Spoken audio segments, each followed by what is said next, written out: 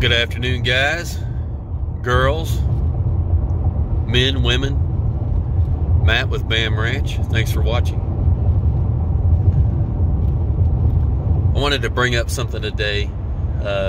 Sewing. I had to, put a button. We've all had to, we've lost buttons on our shirt and things of that nature.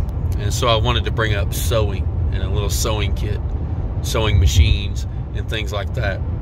But anyway, sewing kits. These are overlooked, and a lot of times people just go and buy the cheap one from the dollar store that only has, a few feet of thread in it and a couple needles. And that'll work. But I encourage you to go and buy several spools of thread in all of the main colors, full spools of thread. Get several of them. Get a couple big packages of needles. Get several thimbles and several of the needle threader things. I don't have any idea what the proper term for those is.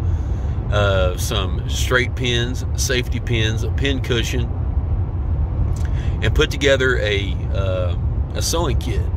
I keep my sewing kit, our family keeps our sewing kit stored in like a pencil box, like depending on your age, you used to have a box that you kept for school that kept all your pencils and markers and stuff like that. Something like that, or a small tackle box is perfect.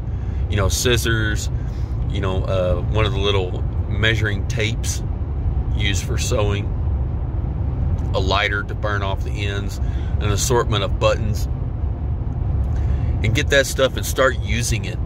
Start using it and be familiar with it, because sewing, although it seems simple in and of itself, by the time you do it and you wind up tying your thread in all sorts of knots and everything like that, it does take a little bit of practice.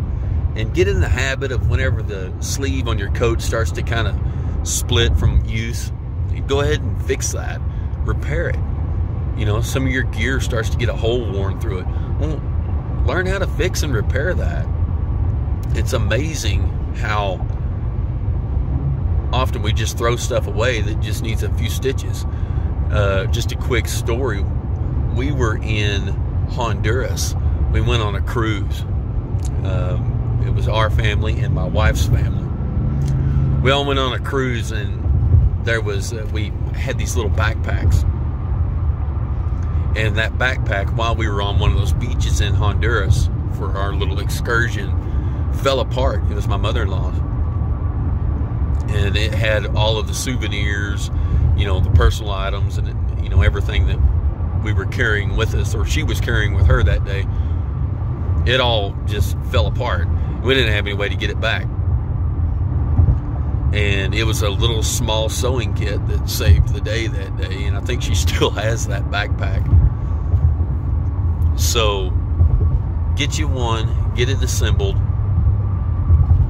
and keep it handy, because you'll be surprised how often that thing gets used. Now, sewing machines. Do I think you need to go get a treadle manual sewing machine and learn how to use it, and without power and all of that? That's a good idea, but I don't think it's necessary. The sewing machine that I have is just a cheap one that I got from a garage sale, and it gets used quite a bit, and there are some different things that you'll need to go along with that. You'll need some bobbins, of course, needles, and which needles are important to store anyway. The best blacksmith in the world can't make a sewing needle. But sewing machine, just get something that serves its purpose.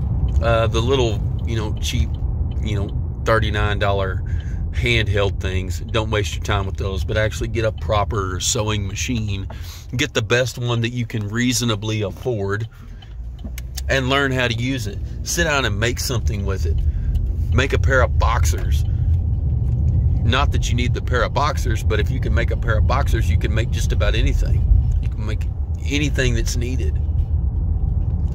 But anyway, I had to put a button back on my shirt, so I thought I'd bring that up with you guys. Well, anyway, until next time, y'all be safe. Put your phone down, get up, and start doing the things.